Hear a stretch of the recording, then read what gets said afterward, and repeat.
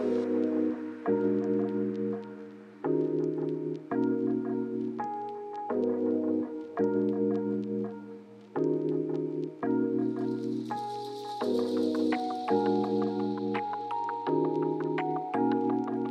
back to the channel, guys. So I know you saw the intro, I know you saw the thumbnail, I know you saw all of it. I've been wanting these for a while. They came out in 2016, the University Blue Foamposite one. Man, are these some serious heat. I did get them a little bigger than I typically do. I got a size 9. Most people size up a little bit. My true size is 8.5. I can actually wear an 8 in foams if I'm cool with breaking them in and letting them form to my foot. 8.5 is my standard size. I got a good deal, good enough deal on these in size 9, so I figured why not. But Foamposites, not for everyone, but they're definitely for me. Let's kick it. Let's pull these bad boys out because they are indeed just that.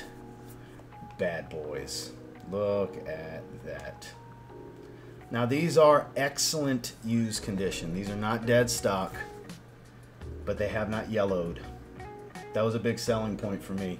The clear sole is still clear. Have the white check here on that kind of synthetic Durabuck that they have.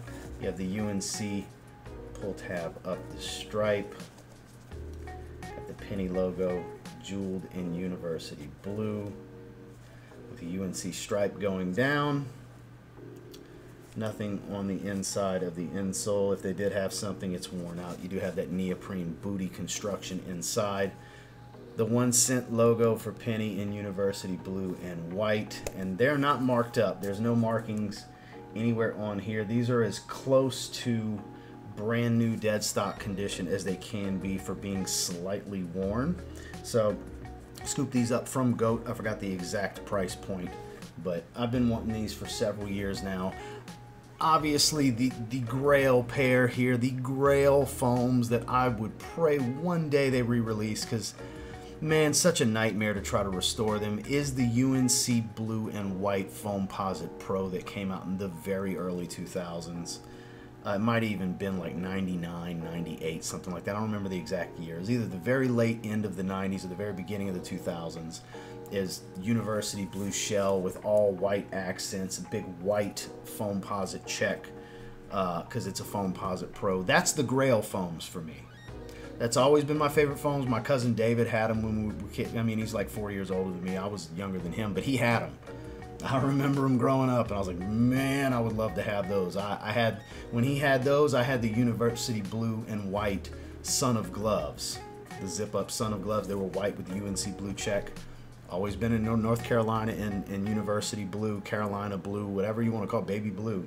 And yeah, I've been wanting these since they came around in 2016. I finally broke down and grabbed them. I'm rocking these to the gym today. Had them for a few days. I've just been waiting to do the video before I officially rock them out, because I love foams. I have the Sequoia Foamposite Pros. I have the Eggplants. I'm going to be grabbing the Royals later this year. I've got the Metallic Reds that re-released.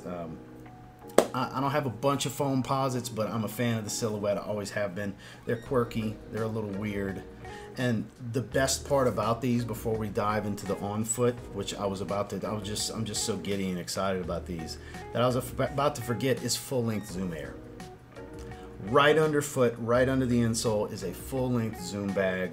It's springy, it's bouncy, it's cushy. There's crazy step-in comfort for these being bricks, tanks that are just encased foam all the way around your foot with hefty carbon fiber, big carbon fiber shank plate. You can see the shape of it coming around. Like, there's a large portion of carbon fiber. These are rigid and stable while still having crazy comfort.